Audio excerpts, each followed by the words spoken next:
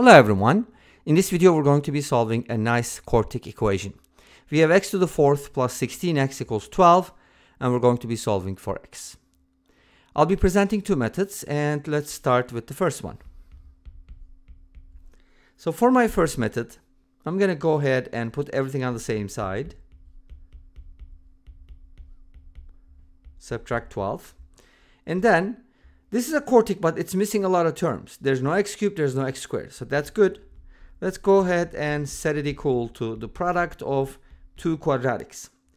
And so let's try to write it as x squared plus ax plus b. That's going to be one of the factors. And since we don't have x cubed, we can actually write the second factor as x squared minus ax. Notice that when we multiply x squared and ax together, we get two opposing terms. They cancel out. And the constant term, for the constant term I can use as c, but I want to limit the number of variables, so let's use minus 12 over b, because the only constant that is going to come from the product of constants. Make sense? So when I multiply these two things, I'm getting negative 12, which is good. Awesome. So we only have two variables, a and b. Let's try to solve for them. Distribute completely on the right-hand side. You get x to the fourth, and I'm not going to worry about this because this is going to be negative ax cubed and positive ax cubed, so they're going to cancel out. So continue with everything else.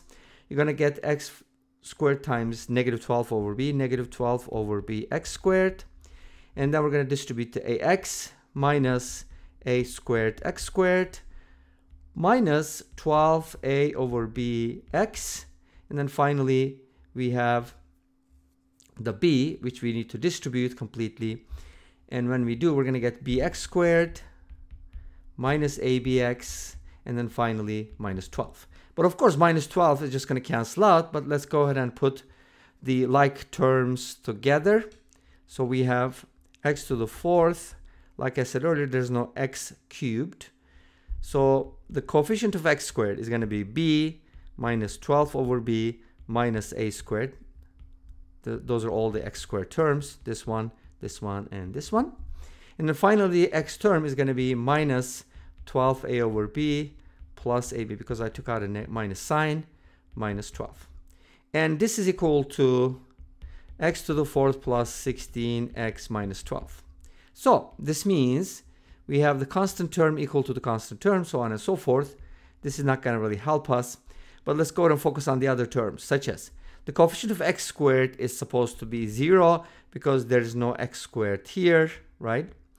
And the coefficient of x, I forgot to put the x here, is going to be this one with a negative sign in front of it, but I have a 16, so this should be negative 16. So we get a system of equations. Let's go ahead and write it down. B minus 12 over b minus a squared is equal to 0, and 12a over b plus ab is equal to negative 16.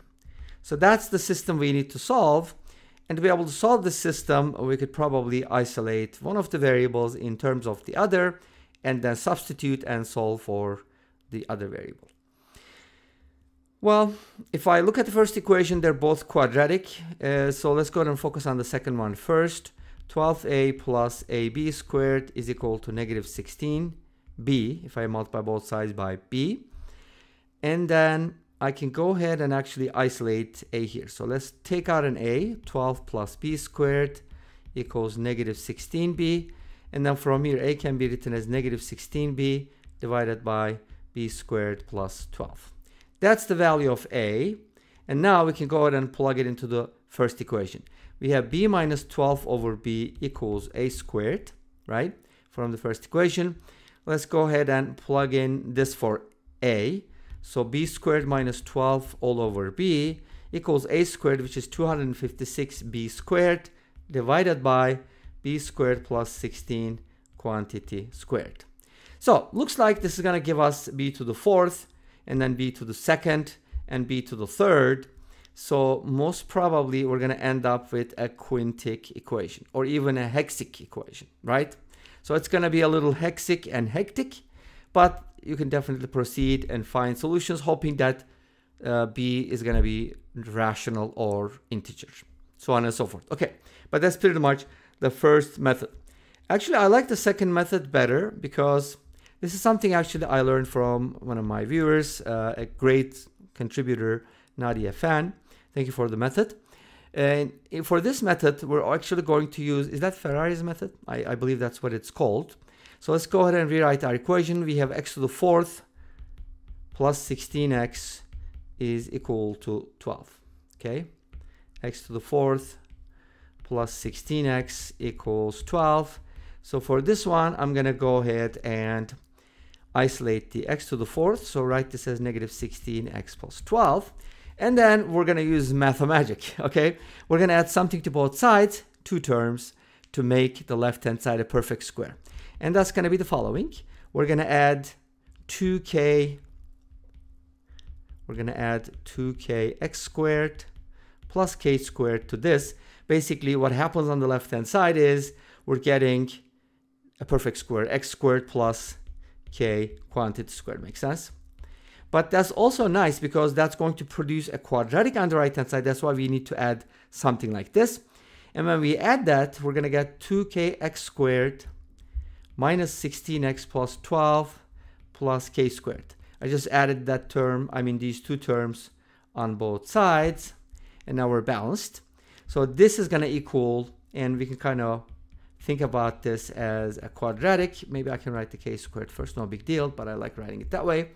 So we have a perfect square on the left-hand side. We should also have a perfect square on the right-hand side. On the left-hand side, we have a perfect square. Same thing should happen on the right-hand side. But how do you make a quadratic a perfect square? The discriminant delta should be equal to 0. So let's go ahead and find discriminant from here.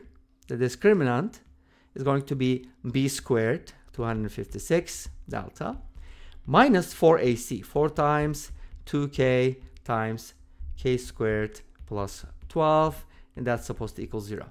From here, we can do a lot of simplifications. Like, for example, this is 8k multiplied by k squared. I don't know why it's Notability what likes to act up today.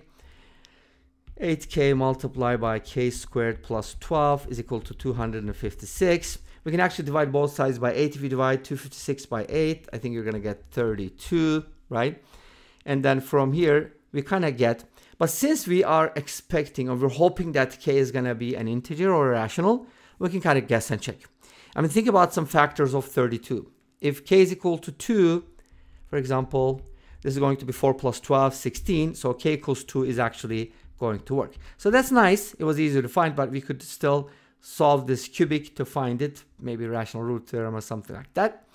But what happens is if k is equal to 2, then we get something like this. Hey, Notability, stop acting it up. X squared plus 2. Are you serious? X squared. I don't think it's about battery because the pen has, or the pencil has 100% battery. Anyways, x squared plus k squared, and then equals 2k, which is going to be 4x squared minus 16x plus k squared is 4 plus 12. That's going to be 16. Obviously, you can write this as what? 2x minus 4 quantity squared. And this will be x squared plus 2 squared. Okay. It's really weird. Okay. So we get that. Now, we have two perfect squares that are equal to each other. You can definitely turn this into a difference of two squares, or you can actually consider the following. If a squared is equal to b squared, then we can safely say that a is equal to b and a is equal to negative b, okay? So from here we get the two cases. X squared plus 2 is equal to 2x minus 4, and x squared plus 2 is the opposite of 2x minus 4, which is negative 2x plus 4. From here we get two quadratics.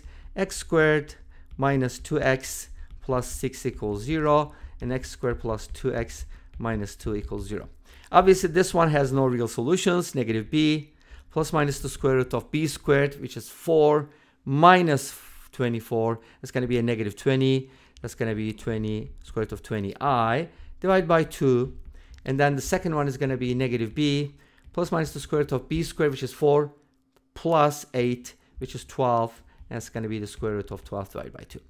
Now consider the fact that this is 2 root 5, so we can kind of write this as 1 plus minus root 5i, and we can write these as negative 1 plus minus root 3. Make sense? So there are 4 solutions. 2 of them are not real. Let's go ahead and take a look at the results, and then we'll finish up with that. And yes, this is a really nice graph. Notice that even though it's a quartic, it kind of intersects the horizontal line at 2 points. Those are the real solutions. And here's all the solutions. And this brings us to the end of this video. Thanks for watching. I hope you enjoyed it. Please let me know. Don't forget to comment, like, and subscribe. I'll see you next time with another video. Until then, be safe, take care, and bye-bye.